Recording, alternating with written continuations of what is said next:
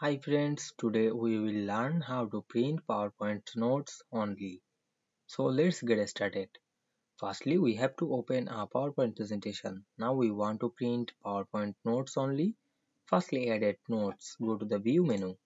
Then click the notes option. And we can see here some notes including. Now we want to print these notes only. Go to the file menu. Click the print section. Then choose the notes page.